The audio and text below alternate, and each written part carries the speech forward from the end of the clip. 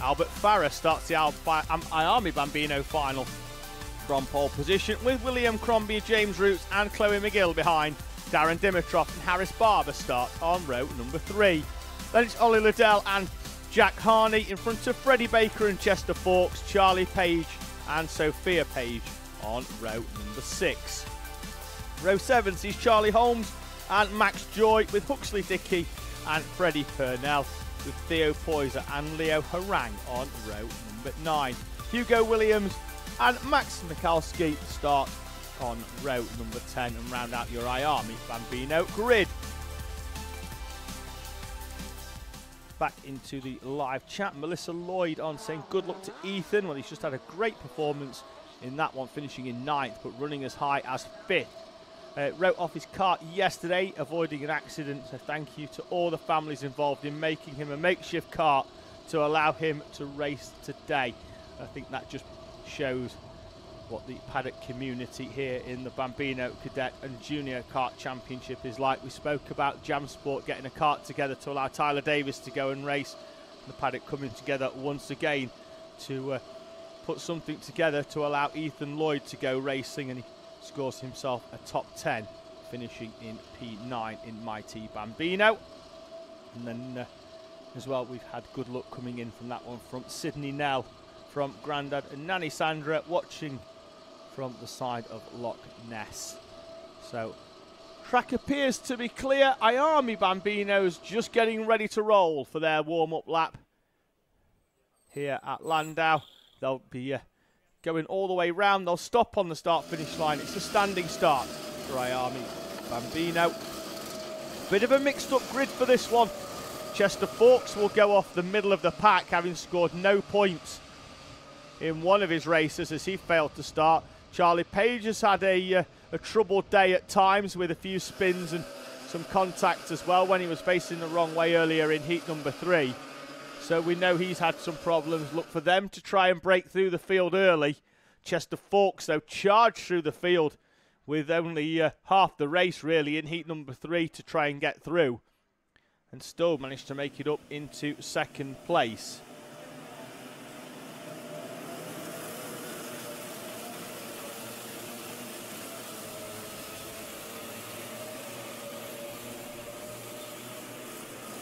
So at the moment we are running roughly around about half an hour behind our schedule after a couple of red flag incidents, one this morning in the heats and then that one in that final for Coma C50 Bambino. But after this we've still got Honda Cadet, Junior Rotax and Micromax to be done, so we should be wrapped up nicely for around about 4:30, 5:15. Just in time for tea, which will be pleasing for some people. They've got a long way to go back home. Drivers making it down from Scotland. One of them, Chloe McGill, will go off P4 outside of row number 2. So engine started. All our parent helpers making their way off the circuit. Here we go then. William Crombie, Albert Farah on the front row. Farah off pole position on the right-hand side of your screen. Eyes up at the lights. We're away and racing in Iame Bambino. It's been a good start there from Crombie on the inside. The field's all going to move to the inside. Farah's going to get squeezed out onto the inside of the track almost. He's down into 4th place. Chloe McGill forces her way through up into 3rd place, with the 5 of James Roots coming through as well down the inside. Harsh there for Farah as he was forced out. Everybody though migrated to the inside and he just couldn't get back in. Now he's got some work to do, having started on pole position. Down into P4. Moved there down the inside in the background. Didn't look like it was complete though, as Crombie and Roots now will start to potentially try and move away. Although Roots wants to be at the front of that pull away. He's down the inside of William Crombie. Hard on the brakes they go. Crombie's going to try and get the cut back, but I think James Roots has done just about enough to find a way through there. So it's going to be Roots from Crombie, then McGill, In the background, there's a move down the inside. Looks like it's Charlie Page and Darren Dimitrov battling it out. Could have even been Jack Harney in the 46 trying to find a move through, because it was half a second between Page and Dimitrov. So it's Roots, Crombie, then McGill and Fawkes. Your top four: Albert Farah, Harris Barber, Charlie Page, Darren Dimitrov and Jack Harney, Ollie Liddell, and then it's going to be Freddie Baker and Theo Poyser rounding out the top 12. Charlie Holmes and Max Michalski moving up from 20th place up to 14th. Great opening lap for Michalski in the 93 machine. Field in the background. Farah's going to try and get down the inside of Chloe McGill and does so.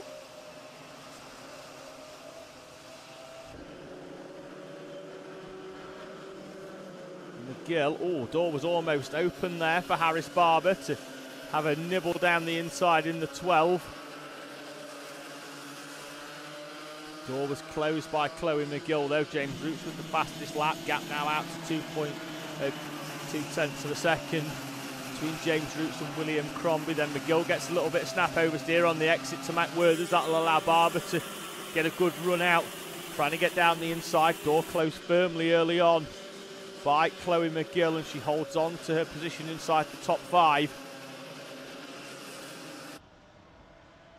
Roots, Crombie and Chester Fawkes, your top 3 in this Iame Bambino final.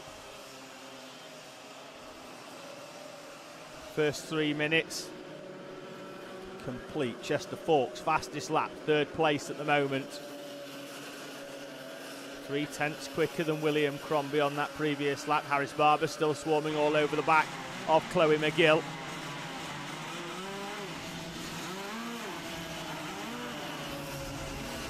Trying to help her along at the moment by the look of it. Harris Barber there, using the curb on the outside, just pushing Chloe McGill. You saw the bumper there just pop up as Harris Barber pushing along down the straight as there's driver out there onto the grass. That is Harris Barber. See him bouncing up and down, the head almost falling off the shoulders as he bounces up and down on the rumble strip down that back straight. Slots straight back in behind Chloe McGill though. Behind there in the background, Jack Harney with Charlie Page in front. McGill and Barber. Barber then taking a wider line, trying to carry more speed into the right, then round that left of the hook. Roots, Crombie, Fawkes and Farah still 1 second splitting the top 4. Then it's Chloe McGill and Harris Barber. Barber looking very racy. Looks like he's got the pace if he can find a way through. As down the inside goes William Crombie on Chester Fawkes. Looks like he was returning the favour to a move that Fawkes had done earlier on. Harris Barber needs to find a way past Chloe McGill here if he's got aspirations of closing in on this top 4 in front, because looks like he's got the pace. He pulls out of the slipstream on Chloe McGill as they head down towards Raymond's. Through he goes. And now will, hopefully for him at least, set off in search of the 4 in front, unless he gets embroiled now in a battle between McGill, because Charlie Page is there as well. Jack Harney not too far back. Very impressive showing from the 46, running on the black novice plates. At least it's showing it so on the timing down the left side. Page is through down the inside. Harney in the 46 cart, right on the back now of this battle in front. So Barber leads from Page and McGill in this second battle, really, from 5th down into 8th place with Jack Harney. Black traffic in front, the 91 of Hugo Williams, as they make their way through. Now Charlie Page is going to find a way down the inside, as is Jack Harney on Chloe McGill.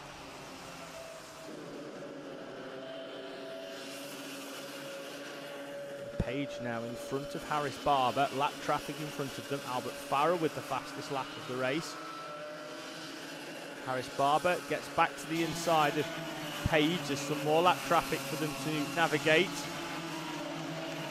And Barber returns back to 5th place. Top 4 now split by 8 tenths of a second, a little over. Page back down the inside of Harris Barber. They're going to have to make their mind up soon as to who's going to lead this battle, because it could well end up being Jack Harney. If these two keep battling, Harney could have an opportunity. Farah out of the slipstream, trying to get down the inside of William Crombie. Crombie then will try to get alongside Chester Fawkes, who is now up into second place. James Root still leading with a gap of 0.4 of a second over the line.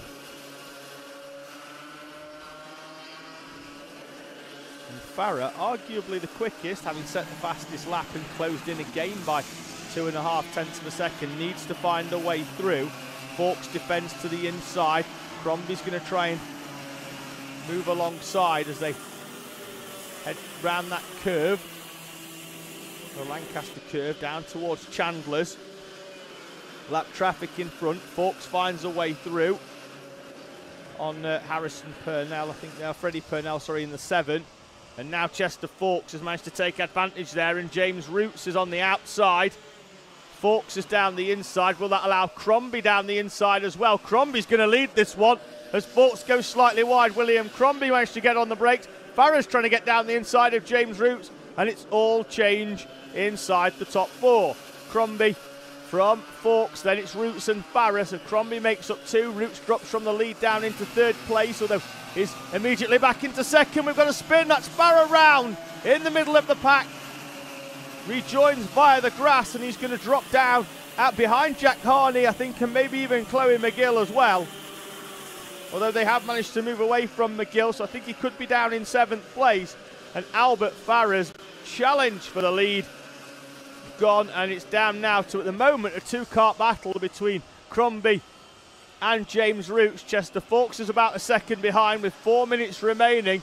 No reason why he can't close back in here, Chester Fawkes, particularly with the assistance of some lap traffic in front and the 2 leaders continuing to battle it out as James Roots comes alongside William Crombie.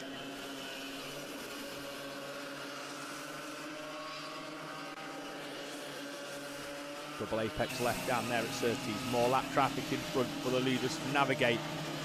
Who will this favour this time? Managed to move through down the inside. And then Crombie and Roots contact, they're both off into the tyre wall for our 2 leaders. Crombie and Roots navigating the lap traffic. Crombie rejoins James Roots is into the tyre wall and on the outside, facing in. He's not going to be rejoining this race anytime soon, and Chester Fawkes will lead this race now by a considerable margin. Oh, it's not, it's James Roots is still there, so it was whoever they were lapping is off as well. Roots is still leading. It's Chester Fawkes. Here's the 2. I thought it was the 2 that were there that they were coming into contact with, and then William Crombie contact with the lap traffic, who was also a red kart. That's why I confused it with James Roots. Roots are still in this race. It's Roots and Chester Fawkes, but it was William Crombie coming into contact with the lap traffic down there into the right-hander at Chandler's. Looked like the 2 leaders had taken each other out, but it was just William Crombie. There he is now, back on the back of the 42 of Albert Farah, who is himself is recovering from that spin earlier on in the race. Now in front of Freddie Baker and Chloe McGill.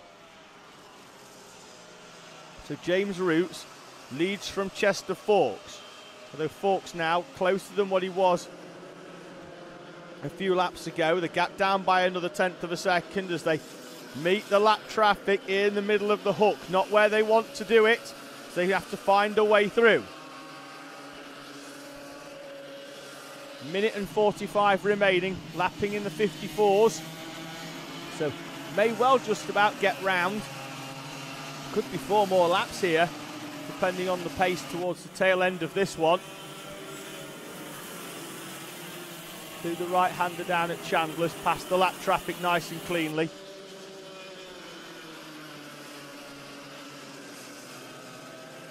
Onto the back straight, down towards Raymond's hairpin. 4/10 was the gap on the previous lap. Can Chester Fawkes close in on James Roots? Just keeping an eye out on the timing. They crossed the line with 1 minute and 6 seconds remaining. They are lapping in the 55, so they should have enough to get round comfortably for 3 more laps of action here in the final for Iame Bambino. The gap out almost to 0.6 of a second now. James Roots turning the screw at the front, trying to open up the gap. Charlie Page in third. He's got about a second or so back to Harris Barber, Jack Harney. So they're still battling out over 4th and 5th. They're Harris Barber and Jack Harney. There they are coming through. Just behind them as well, about some 4 seconds or so behind, is Albert Farrer and William Crombie. So this is the battle we were talking about between Harris Barber and Jack Harney. Harney's now in front of Harris Barber as they go down the back straight towards the right-hander at Raymond's into the hairpin. Jack Harney is up into 4th place. Good showing then from Harney.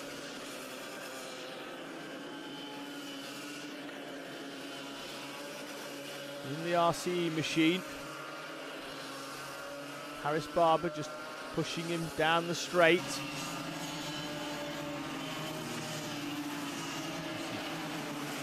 Charlie Page in 3rd place in front, able to take that wider line, the quicker line round that corner. Oh no, contact there as well between Charlie Page in 3rd place and the lap traffic in exactly the same place that William Crombie made contact.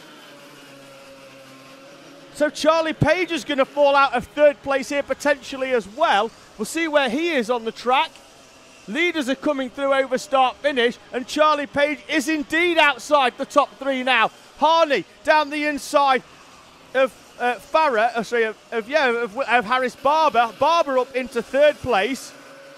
Harney, then it's Farrer, Crombie, and Charlie Page down into 7th place.